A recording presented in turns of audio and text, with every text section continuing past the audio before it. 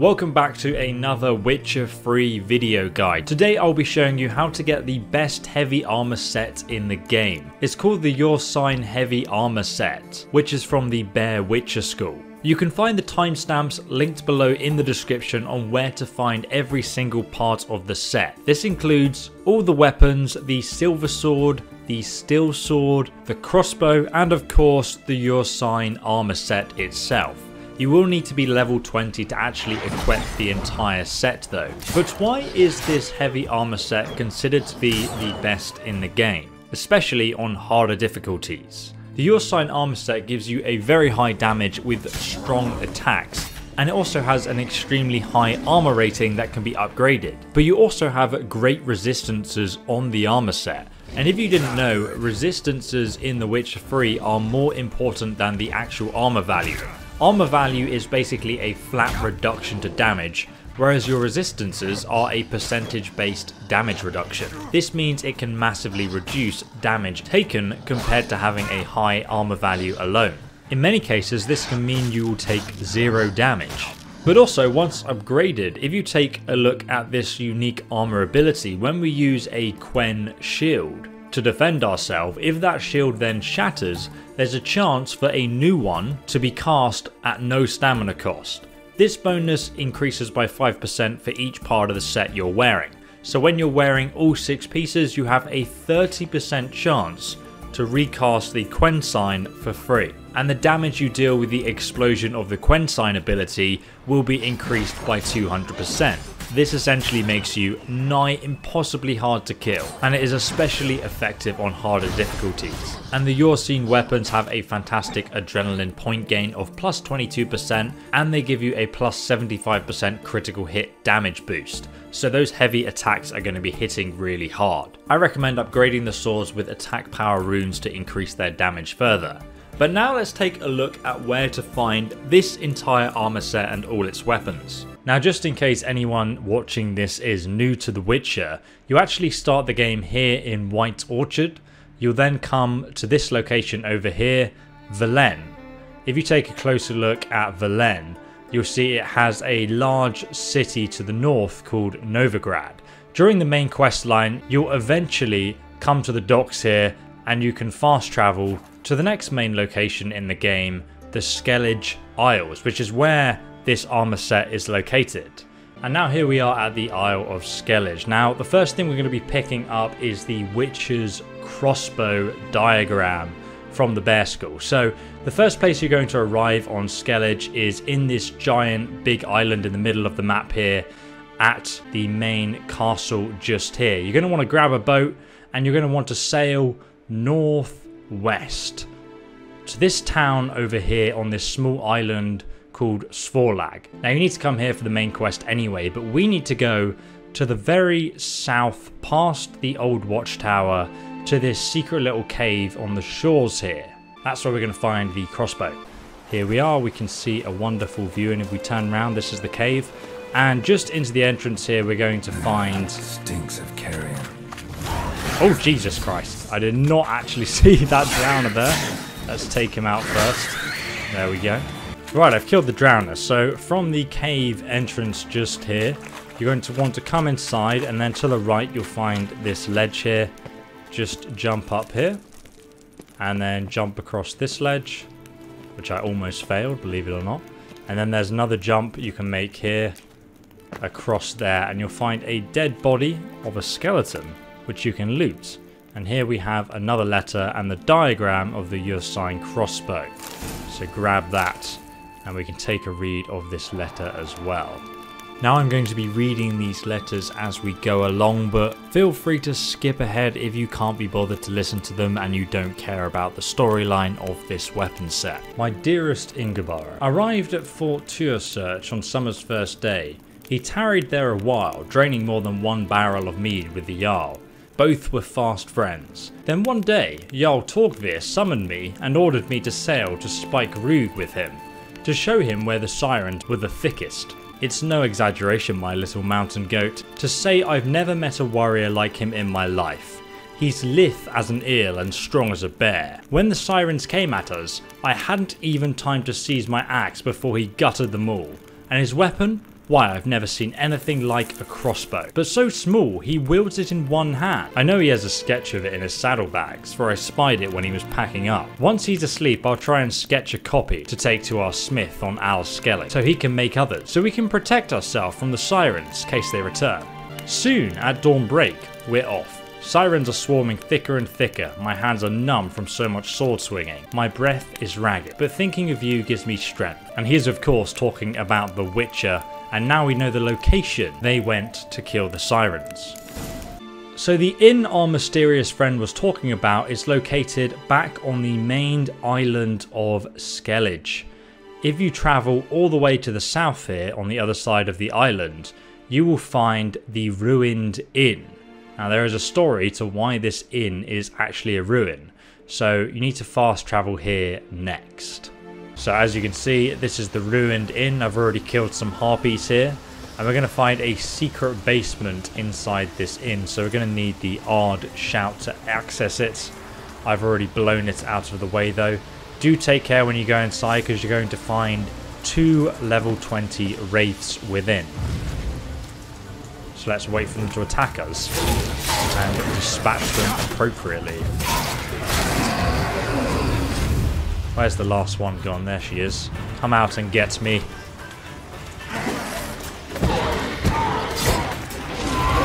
There we go. So once we've killed both wraiths, you can find the Ursine sword located in this chest just here. The diagram of the Ursine sword.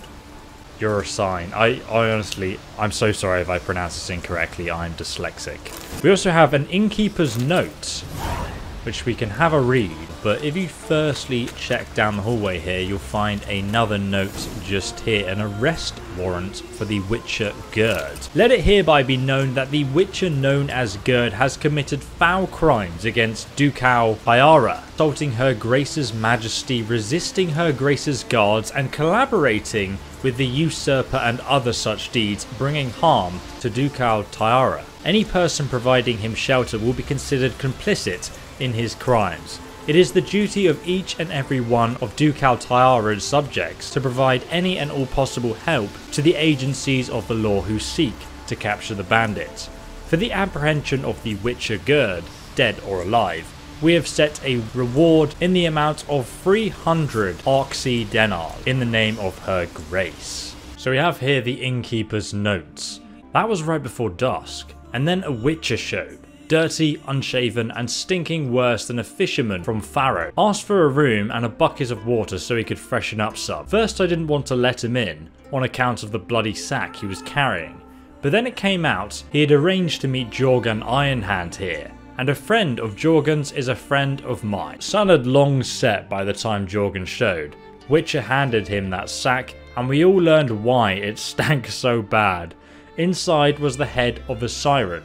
Jorgen had contracted the Witcher to take it down after it attacked some folk in a cave in the northwest part of Spikerug. Seeing it dead cheered folk awful fast, and Jorgen, happy as a clam, started buying everybody rounds.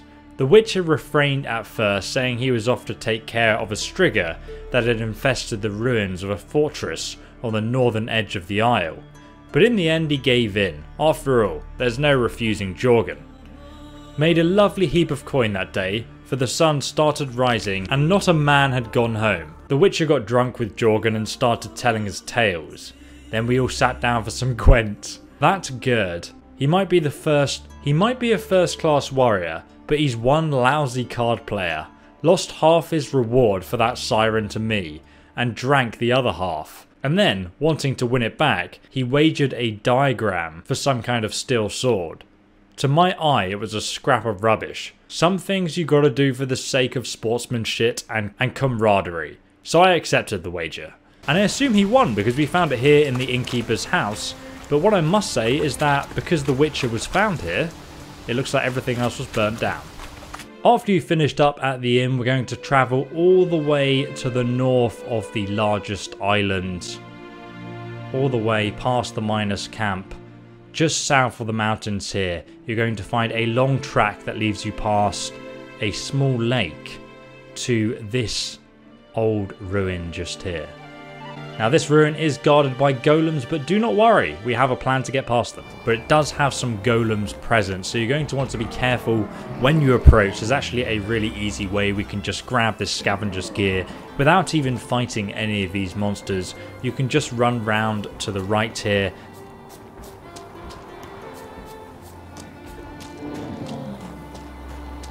And just quickly grab all of the loot from this dead body skeleton. So now we have the diagram of the Silver Witcher sword. Also on the skeleton you will find the Knight's Letter, which we can now read, or you can skip ahead if you don't care about the story. Your most honoured grace, the Duchess of Arksea. The Witcher Gerd feared your grace's wrath, feared your grace's righteous fury. So off he fled to Skellige, to that hive of pirates, thieves and other bandits and such. In sooth, the gods must have smiled on our quest, for quickly did we catch his foul scent and track him to a public house near the village of Fidal, where he was banqueting with the locals. Some sought to protect him, treating the treacherous man as a companion in arms. We therefore showed them no mercy and burned the inn to the ground. Alas and alack, the Witcher escaped us once again.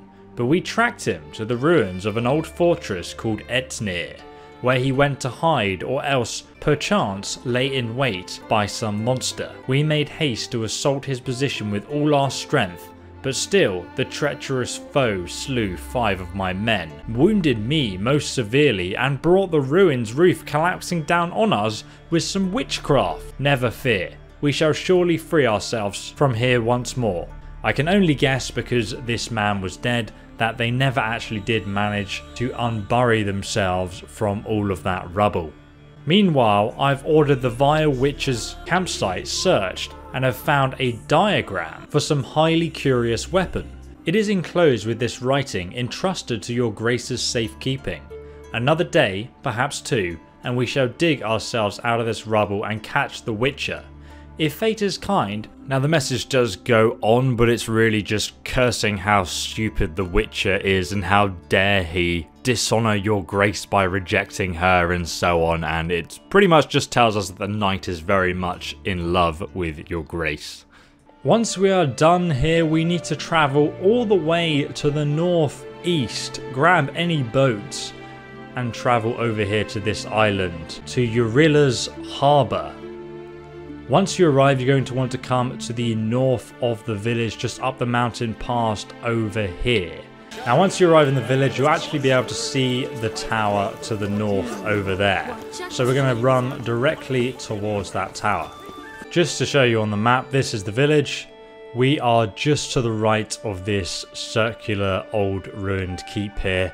And then there's kind of like a parkour road that we can take all the way up to this very old castle, which we're going to be using. Now you'll notice that this pathway is blocked just here, so we're going to go right because there's actually like a secondary route, but it takes a little bit of parkour to actually get to the top.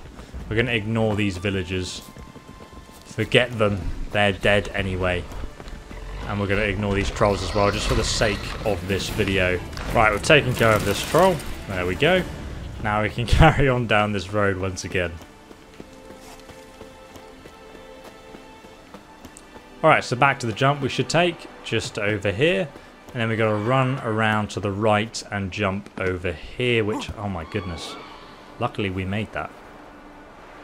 Alright, we killed the sirens as well to make our life easier. We're just going to climb up this area here and carry on around. It's a pretty straightforward path really, but I just wanted to show you just in case you're getting lost along the way. My goodness, that's right Geralt, use your fists to kill it. Let's take out this siren too, there we go. And we can jump over here and just carry along this path. I like how it just goes to this super peaceful, serene music after every battle. It's kind of funny. Just sounds super strange. You can see if we slide down here now, we can get back to the main path. And we can enter the castle, which is straight ahead of us. Which is where we need to go to actually grab this armor set. I seem to be really bad at jumping today. There we go. So this is the entrance to the castle. And do take care because there's a few wraiths once you go inside. Make sure you loot all of this stuff, by the way, before you head in.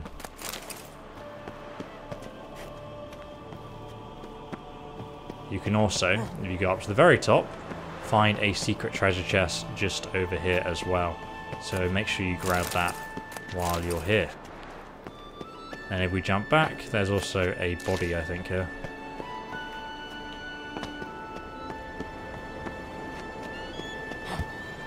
There's another chest just here with a candle in. How nice of them to leave a candle. We can also go right up to the top of this mountain if it takes your interest. Anyway, let's drop down here and go inside. Once you go in, you'll see an iron grate go to the left. And just carry on around and down this spiral staircase just here. It's not too hard to find the location of this diagram, but you can get lost, so just to make it easier. If you go right and straight on down this hallway, a wraith will spawn at the end. Let's take him out, he's only level 7. There we go. Just here, you're going to find a treasure chest with some random diagrams. But most importantly, you need to use this lever just here. Because that's going to open that gate over there behind you, which is the one we need to access. Well, we don't want to access the wraiths, but let's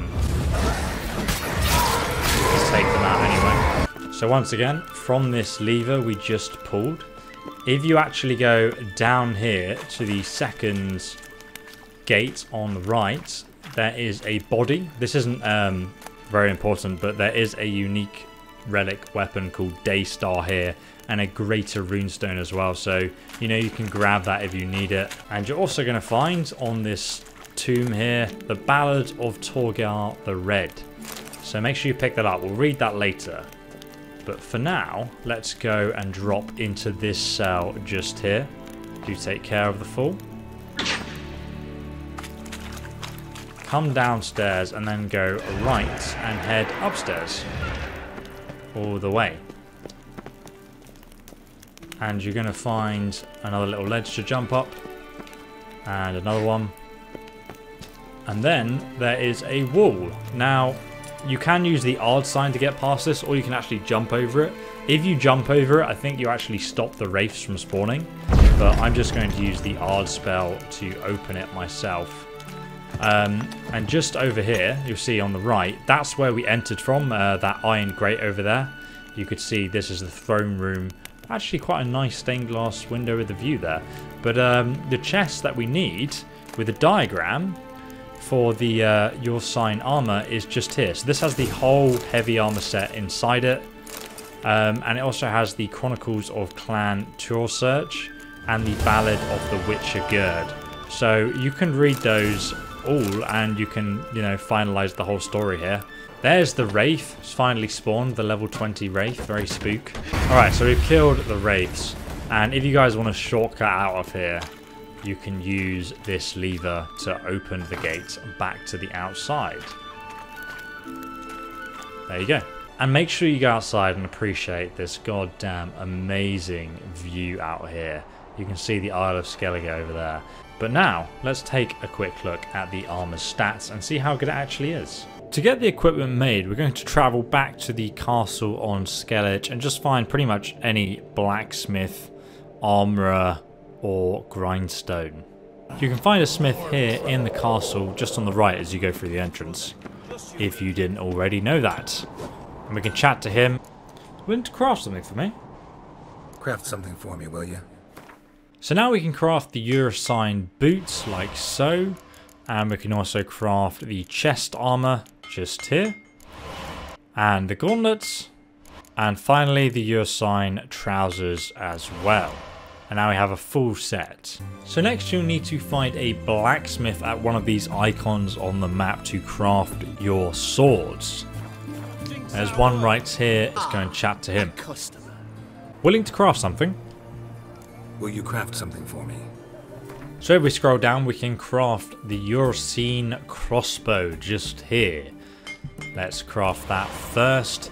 Next we have the Ursine silver sword. So let's craft that. And then we also have the steel Ursine sword, which is just here. So let's craft that next. And now we have the entire Ursine Witcher set. I hope you found the video helpful, guys. You can find all of the other armor set locations linked down below in the description, as well as the Witcher 3 hidden detail series that I'm still working on currently. And if you guys check out the main channel, you will find I'm playing a new game called Mountain Blade 2. The main campaign is due to drop at the end of this week, so I'm super pumped to get into it. And of course, you can subscribe and press the bell icon for future Witcher guides too. But thanks for watching, guys. I'll see you in the next one. Goodbye.